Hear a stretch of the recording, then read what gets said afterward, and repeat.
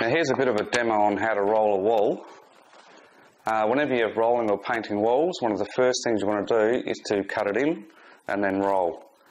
Now it's okay for first coats or primer coats to cut it in, to roll it first, but with final coats you must always cut it in and then roll it. Okay, so now we'll start our rolling. Now when you're rolling a wall, make sure you've got plenty on your roller. Always start approximately half a roller width away from the corner. Roll down, definitely not to the bottom, and then roll back up. And once again, don't roll all the way up the top. Then spread that paint out. I still haven't gone to the top as yet. There's plenty of paint on the roller, so I'll just spread it out. And once you're happy that there's not a lot of paint left, that's when you can go right up to the top. Then right down to the bottom.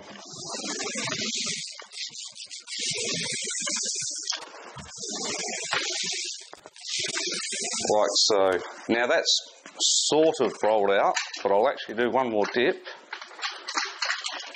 Now once again, I'll start roughly a roller width away from where I've just rolled. I'll spread the paint out a little bit,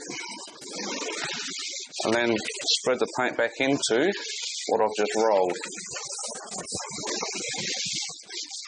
And once again, as the paint gets less and less, that's when you can roll right up to the top and right down to the bottom.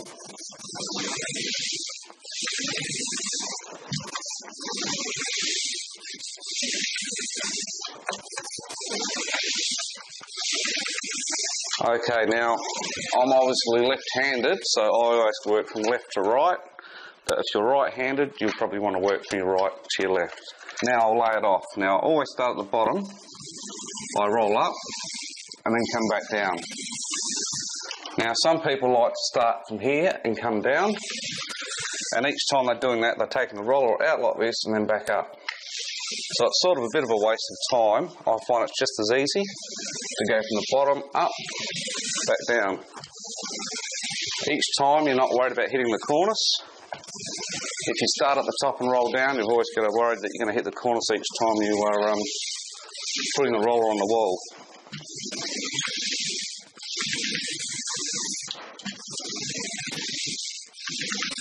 So now I've got to there. It's pretty well just repeat the same process. Once again, about half a roller width. Spread the paint out. I haven't got quite as much on this one, this dip.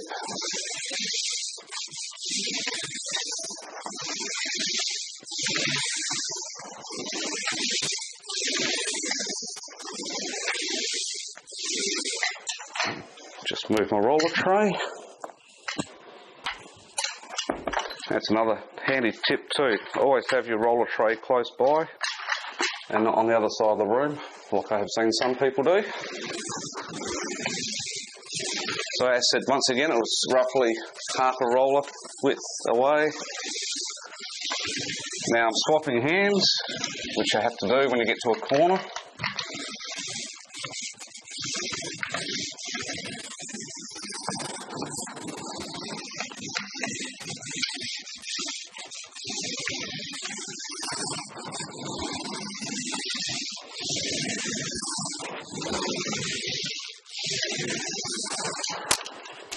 Okay, so now I've got to roll it all out. Now there's two ways. Some people will like to go back from that corner back into what I've just done. It's not going to over matter. And when you're rolling this out, it's only lightly. You're lightly going back over the wall just to flatten the texture out of the roller. This way you'll end up with a smoother and even finish.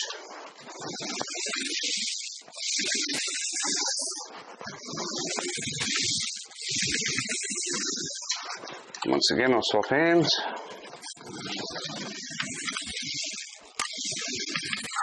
Well, start again.